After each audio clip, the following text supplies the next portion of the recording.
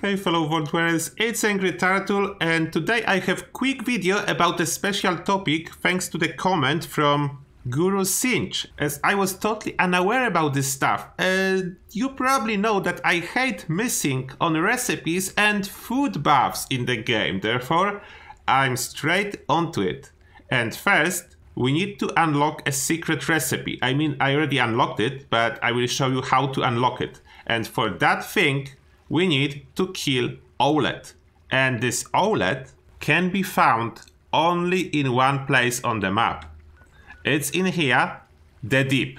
And you need to enter from the cave side because he lives on this side. And you probably already saw this guy, usually dead inside this cave. And the problem is that I think it's kind of an Easter egg from Bethesda, how to unlock it, because this Owlet will spawn in between two crickets.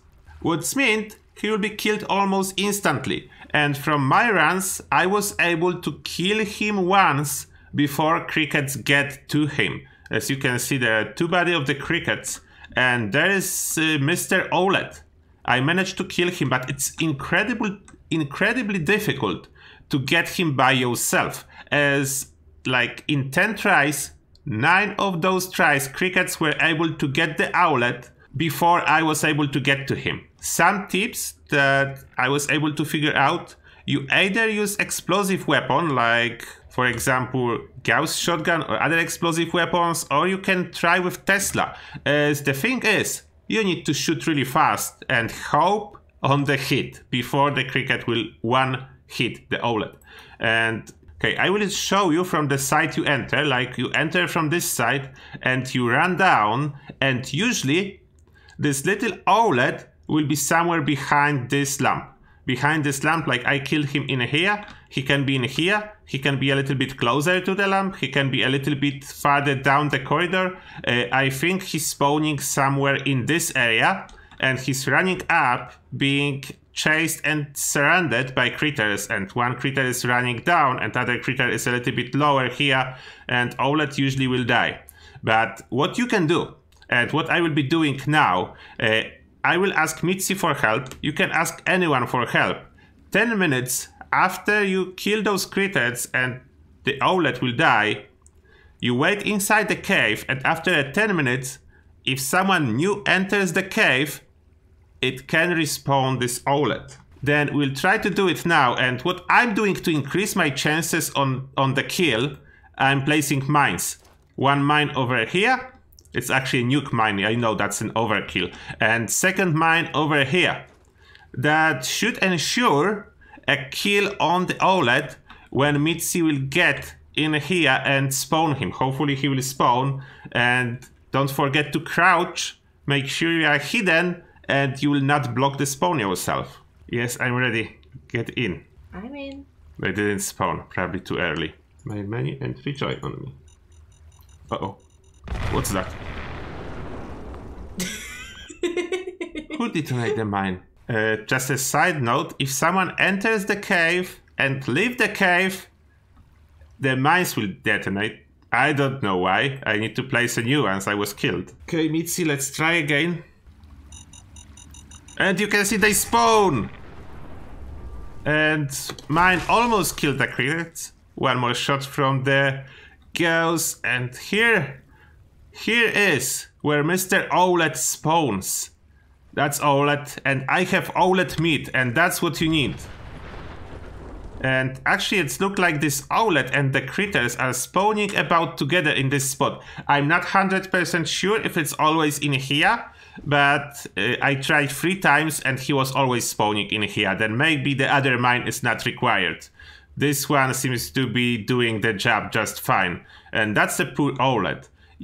You think that you should save him, but it doesn't work. The crickets will always get him. You just need to kill him faster than crickets can. And after you pick up the meat from Owlet, there's nothing on the screen, but the fact of picking up the meat will unlock the recipe, and I will show you it now. And now on the cooking station under category meat, you will find something new that wasn't there before.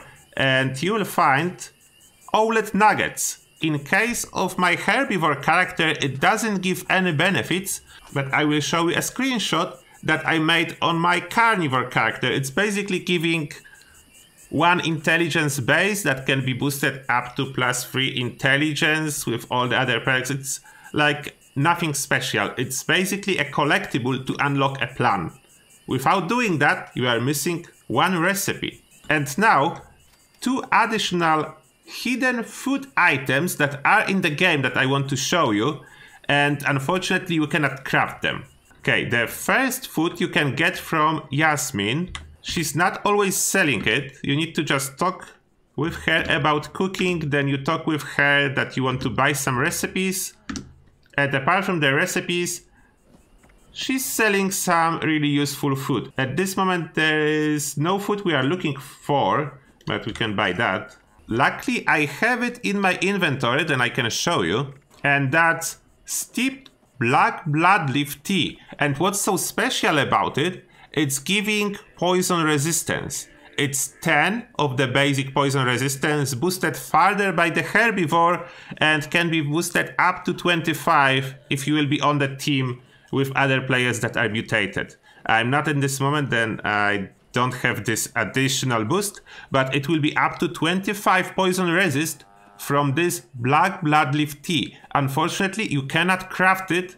The only way to get it is to buy it from Yasmin. And I cannot stress enough how good poison resist is.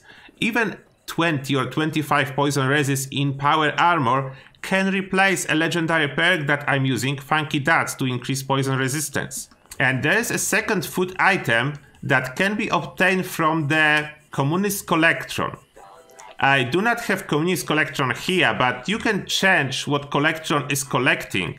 And at this moment I have my Collectron set up at Proletariat, Scavenge Proletariat. And this option allows you to get additional unique food items. It's very rare, it's a small chance to get it, but I will show you what it does. It's a cave fungus soup, and surprise surprise, it's again poison resist. And why I'm so excited about poison resistance from food, that's because there is no craftable food that can give you poison resistance, but if I use this Collectron to give me food with poison resistance, and if I will keep checking Yasmin, if she has a food with poison resistance, I will be able to eventually drop this Funky Dots perk.